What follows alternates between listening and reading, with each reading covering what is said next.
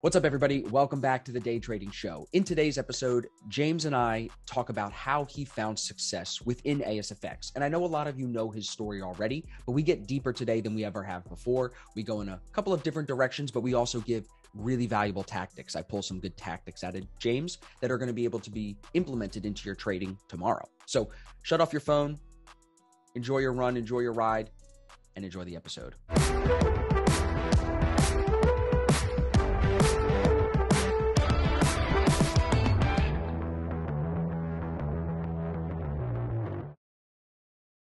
Welcome back, everybody. We are excited for today's episode. James, it's good to see you, brother. Good to be with you. I'm excited for this because I think that a lot of people know you. A lot of people know your story, but today I want to get a little bit deeper with you. The title of the episode kind of gives away the topic, but I want to show, or maybe the better word is highlight, your success with ASFX and how maybe if I can get to some good questions and we can peel back some layers, how you made, let's just call it made it happen step by step is really where I'm going to go. But for everybody that doesn't know you, because we've got some new listeners here to the Day Trading Show, and we appreciate everybody. Make sure you subscribe, thumbs up, do all that stuff. You know the deal. Leave a comment, even if you're feeling ballsy. Tell us what you think. But James, catch everybody up who doesn't know you real quick on how you got into trading and how you found ASFX, and then we'll kind of pick up from there really quick.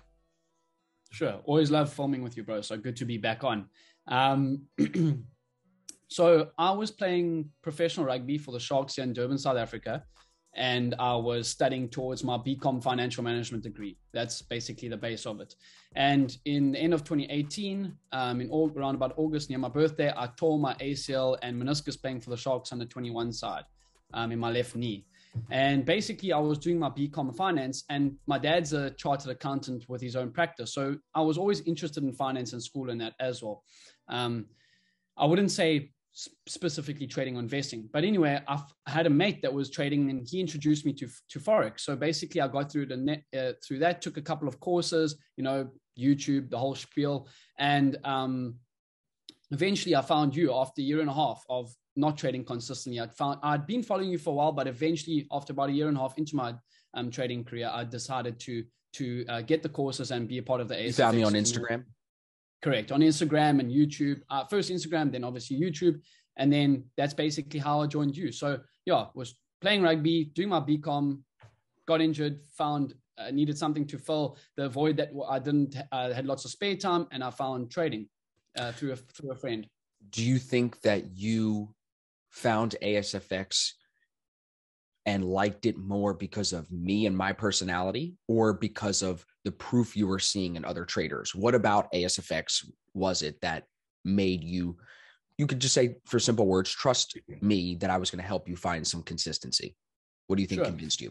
So I always, to be honest with you, and the listeners, I always thought trading was a scam. Like I was like trading, like whenever someone told me about Forex and how you guys Americans said, I was like, what? That looks like a complete scam to me, like oaks with Lamborghinis, stacks of cash. But obviously I was looking at all the scam accounts on Instagram, but me being naive, and I think I was a little bit closed-minded at the time and also very conservative in my views. I was like, nah, you can't become a millionaire overnight. There's no ways you can, make it in like. Hey, you're not wrong years. About that. Yeah, of course. Yes. But like, you know what I'm saying? Like there's guys. You had the wrong perception, it seems like. Yes. Like make it quicker in the industry than most, like over 10 years, instead of becoming a chartered accountant, doing it for 20 years, and then you start making your millions. Instead of now you can start to do it like within a relatively short amount of time compared to other careers. Sure. So I always thought it was a scam. And then I found you on Instagram. And what I liked about you is you're completely different. You didn't show money. You showed percentage. At that time, you're showing pips, and then you'll change onto percentages with the MyFX book percentages and your exit prices and everything. I was like, this is proper trading. Then you put me on to the real guys in the industry, like Mark Bellafiore from S&B Capital, Steve Goldstein, those type of traders that actually produce the proper value. And that's when it hit me. I was like, this was obviously, I was already with you, but it hit me. I was like, this is a proper career. Like this, you can do it as a career. This is not some get rich quick overnight scheme. And that's when I was like, this is proper. This is for real. Makes sense. No, that's a good answer. I think like in any industry, you'll always have I always think of this example. I don't know if I ever told you this, but I have an aunt. She lives in South Carolina. And I just remember this story, not in its entirety, but the way that I remember it makes sense. And the story is like she hired a contractor to come in and fix her house. She ended up giving him half the money or something. He ended up taking the money and disappearing.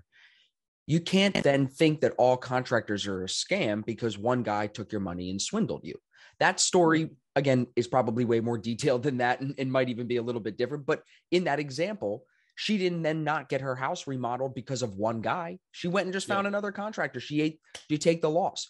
Similar story, like when I first got into trading, bro, like first couple of months, I found this dude. He starts DMing me on Facebook, like everybody else gets scammed on Facebook. And he said, give me $9,000 and we'll be able to turn it into this, this, and this. And I got some money together and I money ordered him $9,000 and I never heard from him again, never saw it again. But that doesn't mean investing is just, yeah. But that doesn't mean trading or investing is a scam just because of one guy that scammed me. That means I'm a fool and I got played. You know what I'm saying? And I think you learn from those experiences. So I think you were open-minded enough. You said you were closed-minded, but I would give you the benefit of the doubt. You're open-minded enough to be willing to listen and be willing to like try out the things that I was saying. You know what I'm saying? And then when you liked it, you leaned into it more, which is, I think, what then fed the momentum that you've carried to like this point now, where a lot of people are trying to model the success that you've had.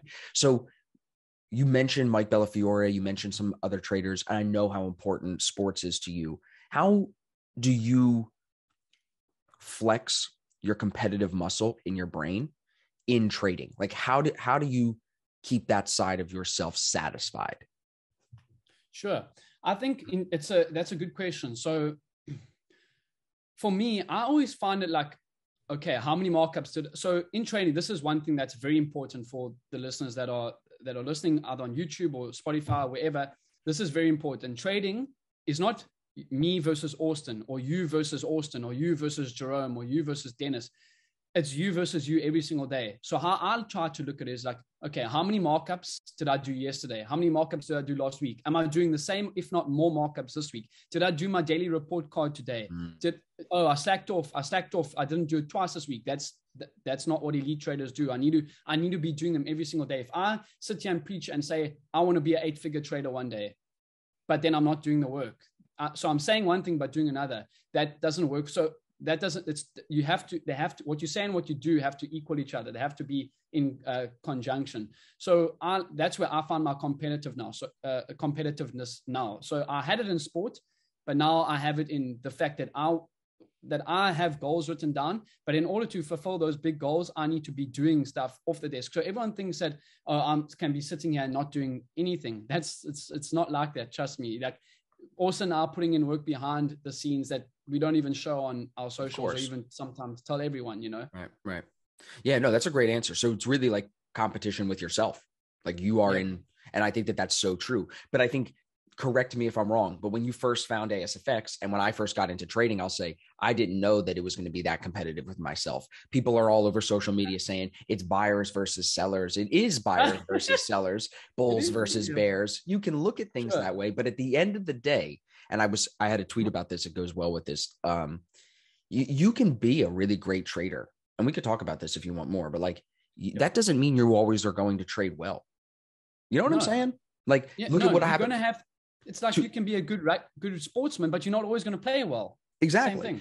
Same thing. So when you're competitive with yourself, it's reinforcing when you don't perform well that you can still do better. I feel like, you know what I mean? Versus if you're like constantly losing to some other, like for example, the Rowdies, my soccer team, are going to go this weekend and we're playing a really tough team. If you keep losing to the same team, it's very demotivating. It's just like, they're fucking better than me. They're just better than me. But if I'm losing to myself and I can assess it more, and then I'm the one that's in control of that, I got way more probabilities of getting better every single day. I feel like in that situation, you know? 100% agree. And I also want to just touch on the reason why I felt that I really, like, once I realized trading was a real legit career, I've really dove into it. And that is because, so my dad, obviously being a CA with his own practice and everything. Mm. When I was at school, everyone used to say, James, don't worry, bro. You just get your BCom degree and you're going to be rich. You'll just take over your dad's company. So, but I always had this competitive nature inside me. I'm like, nah, stuff like that. I didn't tell people this, but I actually took offense to that. But I didn't tell people. I didn't show it. I actually just kept it to myself. Really? But yeah, 100%. I never told anyone. When someone used to say it to me, I'm like, yeah, I'm thankful that my dad's like, well, do you know why you didn't want it? Why did you not want to get into this? Because I always wanted to create my own path in life. I don't want to say I made it because I just piggybacked on my dad. I didn't like that. Like, so my example, I can parallel that really well. When I was in college, my dad saved up a ton of money my whole life from when I was born to send me to college because that's what his generation was told to do. And it does work for a lot of people. But in that, he was like, yo, when you're in college, you can go study abroad and you should go live in some other country for a couple of months and go learn and get credit for that through school so you can travel. And I always said to him, why would I spend more money out of the money you saved up to go do that when it doesn't have any return? And I can go do that on my own money once I build something that's mine and I'm making money, basically. I always said that. You can ask my dad, ask anybody. Like that was, I was like, I'll go to, he was like, for another example, I'm Jewish, so by birth, so I could go to birthright. I go to Israel for free and I never went. My brother and all my friends went all on one trip. I should have went in that group, if anything, but I didn't go because I've always said, when I want to go, I'll go on my own money. I'll make my own money. I'll do. So I've felt the same way, bro. I can definitely relate to that. And I think it's a good thing. It's self-sufficiency. It's like confidence and self-sufficiency come together to make that characteristic in us. But that's what makes you believe that you could be an 8-figure trader one day, which I think you will. Like, that's what I think that's that. It's almost, you could almost look at it from the outside and say it's blind confidence, but it's not. It's belief. It's different. It's like it's a knowing. It's a belief that creates a knowing. If that makes sense. 100%. No, I definitely agree. And another one that I'll just where I find this like confidence from is like Shark within SMB Capital, right? Okay. He used to tell his mom that he's going to make $1 million in a trading year when he was only making like $50,000 in a trading year, which is obviously for early 20s is a lot of money. But he used to tell it, and his mom used to like laugh at him and how he did it before the age of 30. And his mom's, when he showed his mom for the first time, his mom was just like unbelievable. But his mom was like, you told me this when you're 23. Now you're doing it and you're 28. So it's so cool to see like the power of belief, bro. Yep, exactly. Power of belief. So I think that's what brought me this far is my belief is that I 100%. I dipped my toe in. I saw that it was possible, and then I just believed and that I could do it myself. What are some of the, like, I don't want to go too far off topic of how you found success with ASFX. Sure. So what are, like, how important have journaling and doing chart markups been? How instrumental in your success are they? I'd say very important, because specifically for me, coming from a sports background, we used to study film after the game, right? You study film before the game, you study film after the game of the opponents. Obviously, in this case, it's actually you. So you're studying film of yourself in trading. Right. So think of it like that. But very important. The reason being is because in sports, just like trading, how are you supposed to know what you're doing wrong and where you're effing up if you're not going back and seeing where the F-ups are? Like if you're 100%. Losing money, if you lost money for the past month, right? There's a reason why you're doing it. It's not just, the market's the buyers versus sellers. No, there's a reason why it's happening. You can make money trading and you can make it as a career. There's got people and women and guys doing it for a living. So you can do it too. So there's a reason why you're effing up. Then you got to go back and see why you're doing it. So journaling and marking patterns up and pattern recognition has been very instrumental for me, especially of finding what I do well within the ASFX system. So I trade the ASFX systems, but I might trade it completely different or slightly different to how you trade it. Sure. But we can both be profitable, but using the same indicators, same TDR, everything like that. 100%. I 100% agree. It's a great answer. So if you could give tactical, like if I'm a new trader in ASFX, I just bought the courses within the last year, I'm still trying to find consistency. What would you say number one thing to do? Is it sleep 8 hours a night, do this many chart markups, eat this, what would you say is, if you could pick one thing? One thing. I'd say one thing that I would definitely do is consume valuable trading content first. Sure. that's the one thing that I would say was also very instrumental for me. I'd say probably the most instrumental is like what specifically? Books, audiobooks, everything? Audiobooks on Audible, quality YouTube videos, not some bullshit YouTube video of guys saying, look, I made 20 pips today or whatever. Like literally a guy like you showing me, look, you don't need to make 100 pips. You can make 20 pips, but not, not risking flipping an absurd amount. So learn something from the video. Don't just get the 100%. Lifestyle or the ideas flashed in your face. Like facts, correct. Information. Facts. Like value. You do it. Like I used to consume, and I still do. Actually, I go back and watch your trade recap videos. They are flipping magnificent. The ones where I used to like film in the morning and then film during the trade, correct. And then film at the end. When you're still in Philly, when you're yeah. Remember that? That was a good idea. Maybe I need to bring that back, bro. That was a good idea. Really, really good. Yeah. And I just used to consume a lot of content. And then when I got into ASFX in January, I joined ASFX in January 2020. Yeah.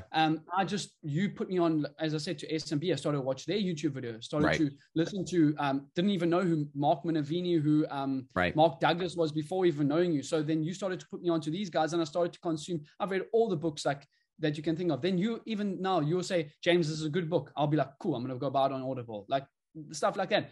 The learning process never stops. It never stops. I'm 23 years old. If I can do what I've done since joining you, which has been like just over 2 years, imagine where I'm going to be by the age of 30. 100%. So the number one thing is the content. The content you consume makes the difference.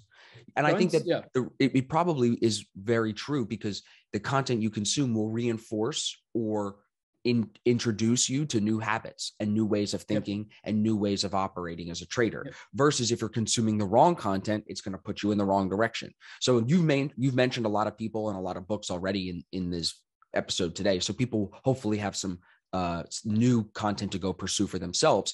But what's interesting to think about too, is like now more than ever, you are newer in this, but you've been around for a little bit longer. Now more than ever, everybody is starting a YouTube channel and talking about trading. Everybody. Yeah. So it's even harder if you don't know to find the good ones. But like you 100%. Said, before you found me, you didn't know about those guys that are legends. No one's talking. A lot of people don't know them. They're not talking about it. I didn't know them. Bro. Yeah. So I think you have to take a lot of time, and let me draw a parallel here. Take a lot of time to pay attention to who you're learning from, what you're consuming. For example, and where they got their information. For example, with my yoga teacher training, I paid a lot of money. I think I told you like $4,000 for the teacher training over 6 months. Yep. But there's other companies doing it for $700. Other yoga studios doing it for $700. The thing about it is, though, the people at my yoga studio, we're like 4 people away in the lineage of one of the modern fathers of yoga, Krishnamacharya. Oh, wow. So you go to some of these other yoga studios, you would not know the names of people who have taught my teacher that are right there, bro, like from India, like OGs. So you pay to get that close proximity to the source of good knowledge. So sometimes you've got to pay for a course or pay to be in a community or pay to be in ASFX TV to be around a proper source of information. Does that make sense? You go do the yoga teacher training for $700. You're not going to learn from the people or even learn about the people that I'm learning from directly. You know what I'm saying? Like, I just am a big believer in paying to be around high level people and high level information. I agree. That's why we have the BSc. I mean, you pay to be around you and me. It's exactly the same concept. And also, I just wanted to touch on that as well, is that the people, as you said, lots of people are creating YouTube channels on it. It's so, as you said, it's so hard to decipher which one to follow, Sure. What I realized with you and the SMB, in that there's people so it's the same thing about the yoga. There's people that are doing it to actually create value, aka your one. It's more expensive, yes, but it's actually creating value. It filters out all the ones that are just doing it just to get it and say they have it. 100%. Then you get other people that are just doing it to make money. It's the same in YouTube. The traders that are putting out content just to get views and that and try and make money off YouTube, but getting people that actually want to create value, like yourself, like SMB, like Dr. Brett Steenbarger, that actually are just really doing it to create value. That's all. Like us. I'm not getting paid to do this. You're not sitting here getting paid to this. We're doing it because we made $400 on YouTube last month. Everybody, $400. That's it. And we feel we can put things, we feel we got some value to share, and we really want people to share it. Yes, we may be a lot younger than Mark and them, but we still have value where we can provide. Imagine if we keep doing this, bro, till we're his age, bro. We're gonna all that content. Imagine for like 30 years of content. People that'll be crazy, bro. That'll be crazy. Yeah. Just thinking about that is interesting. I feel like too, as we grow and we push ourselves to learn more, it only helps other people be motivated to do the same. You have to lead by example. And I feel like I lead by example as much as I can. And you saw that and you modeled that. And that's why people come to you to learn now. You see that? You know what I'm saying? 100%. And that's why I always appreciate you. Like, this is one thing that I didn't actually expect when I joined ASFX, right? I was like literally already so stoked that you're answering my Instagram messages, and we are actually working together. So it's quite funny, when you put things into perspective. But that's the universe and the world. Just when you be genuine and you put yourself out there, good people will find each other. So I think that it's like a great thing that how we've started when we were in the beginning, how I started in the beginning until where I've come now. That's what I wanted to say, is that I started literally just being thankful that you replied to my Instagram message and how we are working together. But one thing I wanted to say is also, you got to be very with the content. You got to listen to positive content, right? You have to be like Gary Vee. You have to be around people that are very, very positive in what they're saying, because in my career, there was a lot of naysayers and that, I'm sure there was with you. So I'd also like to touch on that with you, because there just was a lot of people that doubted me as well. And it's just about it goes back to what you said is the most important thing. It's the content. It's what are you listening to? Who's trying? What you were saying before about how I think the direction we were going was more about like the person that you're learning from too leads by example. And you were saying, and I was saying how I think I modeled that well. Yes, I actually did lose that point. I could tell. No, that's why I'm bringing it back. So you were saying that there was something that I did well by leading by example that motivated you, I think, right? Is that the direction you were going? Yes, correct. Yes, I remember that. Yes. Okay. If I'm not mistaken, it was, by my memory from 2 minutes ago, it's not great, but it was that you were always being open and honest about your losses, about everything like that. And with the community, like saying, okay, cool, I'm in this trade. That makes sense. I'm in this trade. And you're showing us even your screenshots, as I said, from the MyFX book and everything like that, which encouraged me to be like, okay, cool. Look, he's got his account linked to MyFX book. I'm going to do that. And look, Austin can do it. Anybody can do it. That's right. Rather than me just sitting there from my car telling you what to do. Right. Exactly. Right. Yep. 100%. That was what I wasn't. I don't know, bro. I just feel like some people don't have any morals when it comes to social media. Like, they think that the things that they put on the internet are going to go away in the future. It's like, bro, you got to have kids and family and things that see that shit. It's like, you got to have some respect for yourself.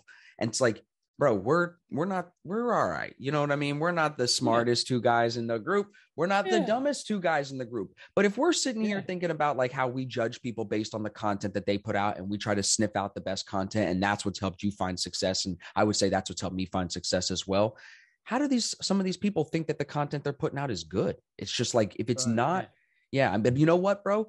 This is where it's like, we're in a business mindset, you and me. And I think that's another thing that's led you to success too, is like, just like your approach to trading is like, this isn't a hobby. This isn't a game that I'm just playing. Like, it's very business focused. Some people are like, nah, bro, this is a game. I'm entertaining. I'm going to be entertaining, right? Valuetainment, right? The value is in the entertainment in that situation, not so much in the value, but we always go value first because we're focused on the business. We're like, yo, teach me something, make my business more valuable, help me make more money. Don't show me the lifestyle that you have, kind of thing. But that works, bro. People don't want to be helped, bro. The most people, I mean, except our listeners, most people don't want to be helped, even if they say they want to be helped. That's the bigger problem. I'll put on, I know you do it as well. Your most viewed reel on Instagram is of you driving in your Tesla. Right. But then you actually put out some like 40K views, and then you actually post some valuable content, 5,000 views. I'm like, right. No, bro, that one video got like 150,000 views, and I wasn't even talking. It was just words on the screen. 150K. I saw it when I was on 40. I was like, shit. No. It's probably more than that now. I'll go look while we're talking. But yeah, it was up there. Yeah. So you see, like so for the listeners, what we're trying to say is that you got to listen to valuable content like that. To be honest, it looks cool. It looks cool, but it's not valuable. Is it valuable? Is it helping you make more money though? No, probably not. But see, this is okay. Let's just pick this apart a little bit more. People would say, well, it helps me make more money because it's valuable and it's entertaining and it's motivating. What do you think about that though? You know, like if the guy takes a cool video from his Lambo, I know we're getting off topic, but like that, it just is distracting. It's just distracting. Yeah. I think what I agree with that. It's motivating, but it shouldn't be, should it be the content that you're consuming the most? Probably not. Probably so yes, right. Obviously yes, if it's like 10% of the content that you're watching, sure. But is it going to help you make more money? No, probably listening to Mark Bellafiore or hopefully our podcast is going to help you make better trading decisions, right? Absolutely. Yeah, I'm trying to find this video. I can't find it. And also wanted to also touch on quickly one thing that no, South Africans always do things quickly. So one thing that's also Austin has pushed me into 33K. Okay, 33K. So that's a lot. I think that's the one. I think that's the video. I don't know why I said 113, but I knew there was a 3. I was just off. Okay, cool. So that's still a lot of views compared to the others that are actually a lot more valuable. Yep. So what I wanted to just touch on was the fact that you're always pushing me into new markets, right? So no, I lied. Sorry. 178K. That was the first 178. One. That's the Told you, bro. Yep. Don't think I'm playing. Jeepers. And then you sorry, I'm distracted. You finish your thing. No, 100%. That's just the point. Just so everybody knows, I wasn't wrong. 100,000 views on no words. Just me in the car. Yeah, just you in your car. Looking like you got a big you know what, cat. bro? Not to go off, I want you to make your point if you remember it, but like we're just stupid monkeys, bro. We're smart monkeys, I should say. We're like we're not as dumb as monkeys in some ways, but we are still dumb monkeys in some ways. We're easily distractible. You know what I'm saying? Like it's way 100%. Easier for me to wow you with the car. I take the other approach of trying to bring value. It takes me way longer to convince you. But when I do convince you, like I convinced you, you learn a lot and it changes your whole life, you know? Bro, changes my whole life. Like, yeah, I wouldn't be where I am today. I'll probably be back home working for my dad or in another company earning like little close to nothing, just trying to, you know, and like sitting by myself with no direction life. Cause I'll be like, well, how am I supposed to become a millionaire? Bro, it worked out for us. Exactly. It just worked out for us. So, do you remember your point, what you were going to say?